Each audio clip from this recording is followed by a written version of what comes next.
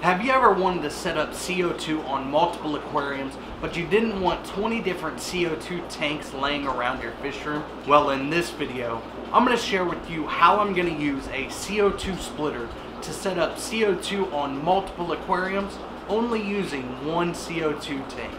So let's go ahead and dive in.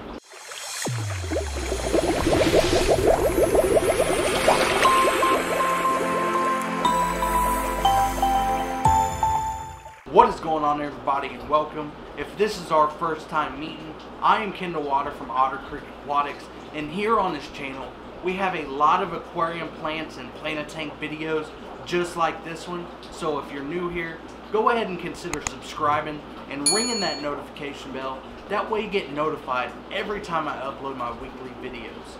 Now let's go ahead and dive into that CO2 splitter. So first off, you're probably thinking, Kendall, what is a CO2 splitter? This is a CO2 splitter. There we go. This is a CO2 splitter. So as you can see, it is able to hold 6 different bubble counters for 6 different aquariums. So now that we've shown the first product of this video, I want to go ahead and tell you about today's sponsor. The sponsor of this video is Aquatek of California. They have a very beautiful laid out website where you can go to find all of your CO2 needs. So they actually sponsored every product that you're going to see in this video besides the regulator that I already had.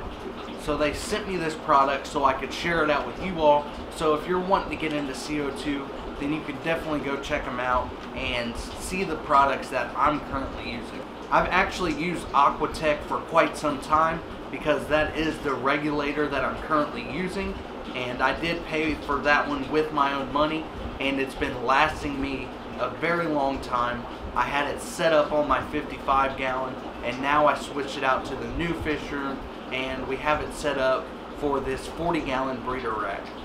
So if you just look through their website, you can find things like regulators, you can find these CO2 splitters, CO2 line, bubble counters, diffusers. They have the whole 9 yards when it comes to your CO2 needs. So definitely go check out their website after this video if you're thinking about getting into CO2. Or you can check out their products on Amazon and eBay, where I'll link that down in the description. So let's go ahead and get back into the setup. So now that we've got everything opened up through the power of YouTube time travel, let's go ahead and start putting this thing together and start feeding these plants this CO2. So as you can see here, I already had the bottom tank on this 40 gallon breeder rack set up. So let's go ahead and pull this off, and then we'll get this 6-way CO2 splitter going. So there's definitely something here that I want to show you. It's pretty important. So as you can see at the bottom right here, we have an O-ring, and we don't have an O-ring on this one. That's because the CO2 tubing slid right over top of that. But what they did, they included the O-ring right here, but they just twist tied it on. So we're going to have to take that off, put the O-ring on here, and then we can attach the 6-way splitter. So I've got this tiny little O-ring off of that 6-way splitter, the one that they twist tied on. So we're going to go ahead and put it down on here, like so, and then we're going to put the 6-way splitter onto the regulator. You don't want to over tighten this, you just want to make it hand tight like I did. And then we're going to go ahead and attach the bubble counter. So now with these bubble counters, just like the 6-way splitter, they've got a little O-ring inside. They put it inside so it didn't get lost when you opened up the package or the package. So we got to open this up, get this O-ring out, and then we're going to put it on top of here and connect our bubble counters. So you just unscrew the top like this, get that little O-ring out,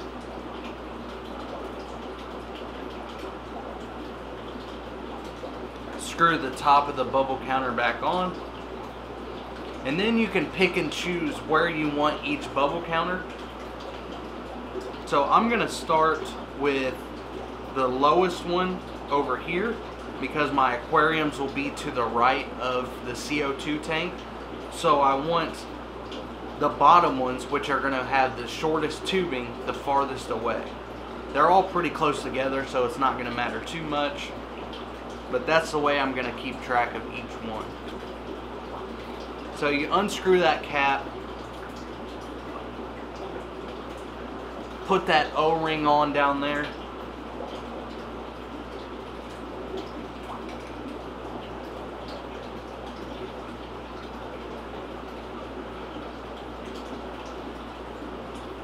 and then we just screw on the bubble counter. And just like the CO2 splitter, you're not going to want to over tighten these. Hand tight should be plenty enough. Just once you get it going, you can listen for leaks, and if you have a leak, then you can go back and tighten it up if you need to. So let's go ahead and put the rest of the bubble counters on. Yeah.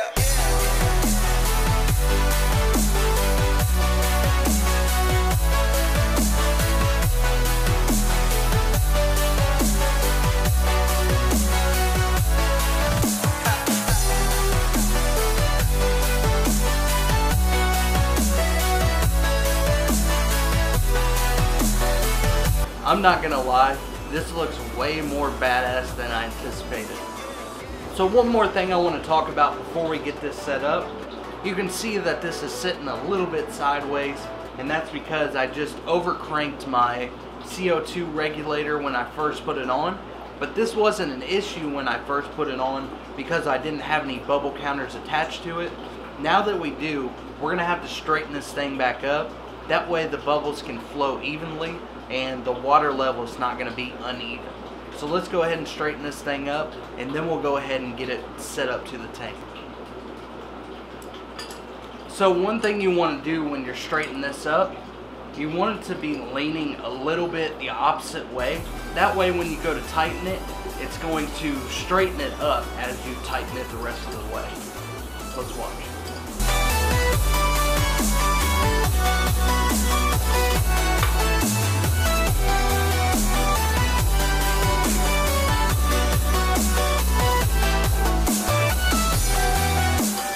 Yeah, that's pretty straight. Looks pretty good. Let's set this thing up. So while we're setting it up, I want to show you one other thing that I thought was really cool. So you got to add water to these bubble counters, and you can take this thing completely off, which I probably should have done that before I put them on. But when you go to fill them up with water,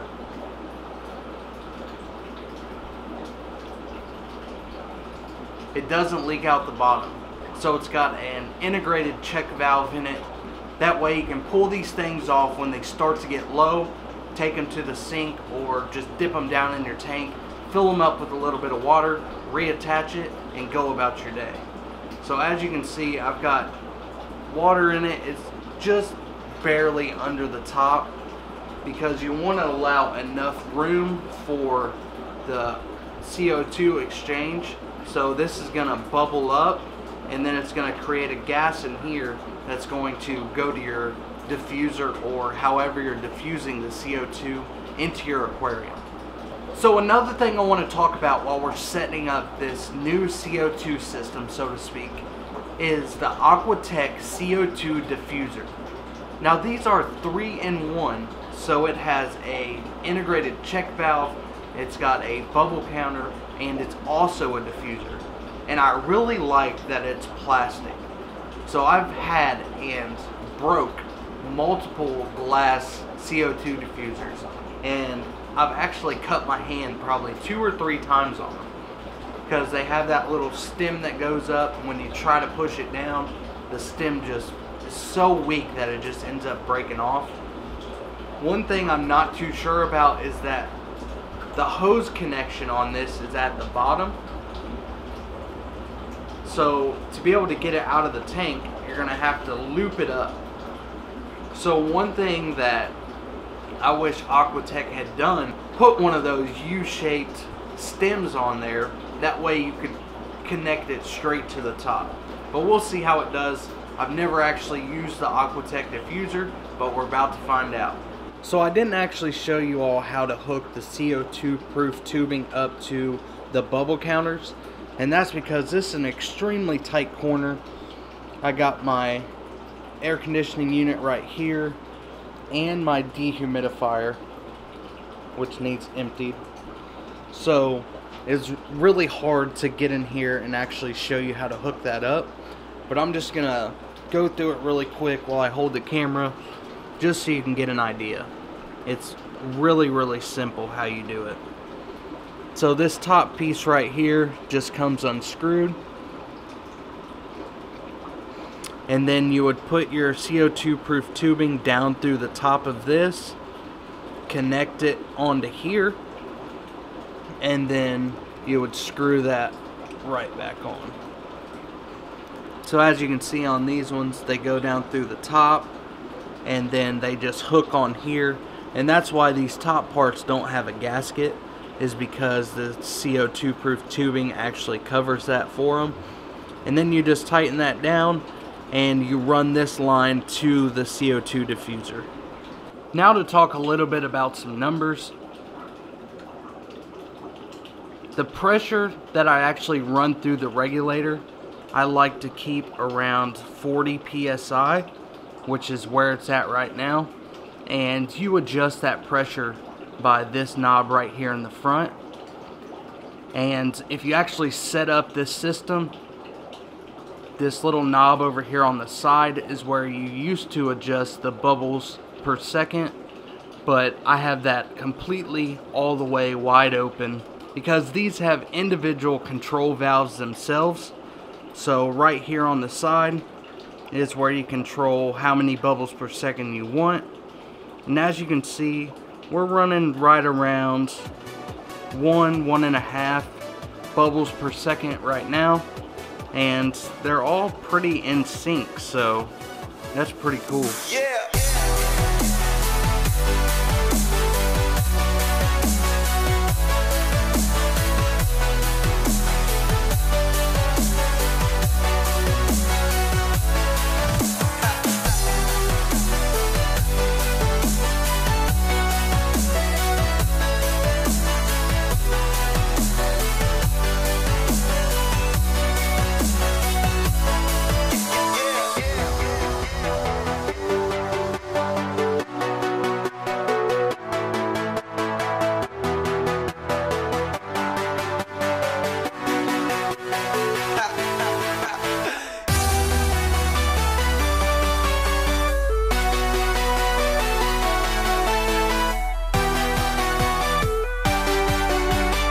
So I hope you all enjoyed this video on how to set up CO2 on multiple aquariums using a CO2 splitter and only one CO2 tank. But thank you all for watching. Don't forget to stay happy, stay healthy, and until next time, everybody. See ya! This is a CO2 splitter.